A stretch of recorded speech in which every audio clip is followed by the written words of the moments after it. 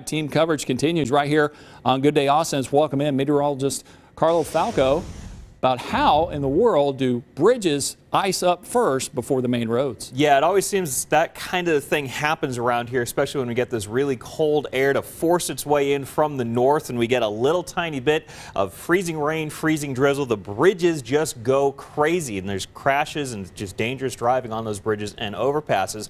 Well, this is all because basically the bridges are elevated off of the ground. That basically means that they are going to be losing heat unevenly, but unlike those normal roads, they don't have the ground to insulate them. Basically the ground, remember a couple days ago we were like 90 degrees here. The ground is absorbing a lot of that heat and then radiating that back out into the surface roadways. Unfortunately, bridges, of course, are up above the ground, so the cold air can get to both the top and the bottom of those bridges. Not to mention there's just less material for the air to cool down. So that allows quicker heat loss and allows those bridges to cool down much quicker. So basically, due to exposure, there's no ground to help insulate. Those bridges are really going to cool on down very quickly. Also, we're going to talk about this cold front. This has been a crazy type of thing. With warm air advancing, it hits the cold air, which was moving on in from the north, and it sort of pushes its way up over top as that warm air, which is less dense than the cold air.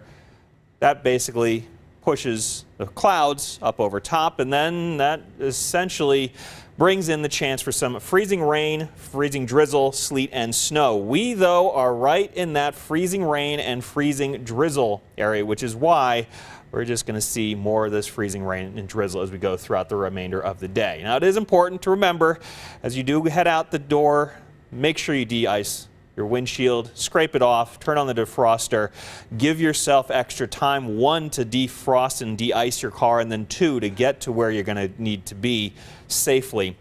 You use your defroster and please be patient.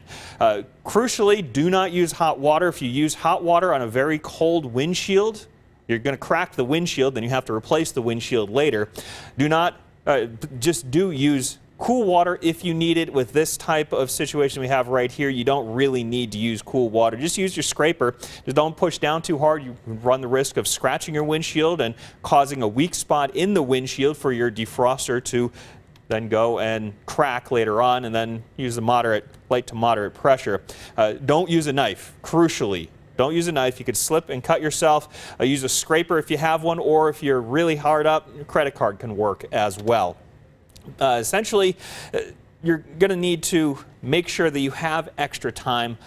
De-icing your windshield, scraping your windshield takes extra time, so make sure you're dressed correctly to be outside in the cold. Of course, those temperatures are down into the 20s, and make sure you drink a nice big hot cup of coffee and then bring it in the thermos with you as you're driving to work. Remember, if you are going to be when you are driving to work or wherever you need to go, once your car is warmed up, turn down the defroster or turn it off, simply because if you keep the defroster on for too long, it can crack your windshield. That's how you get that nice big crack which goes along the bottom of your windshield.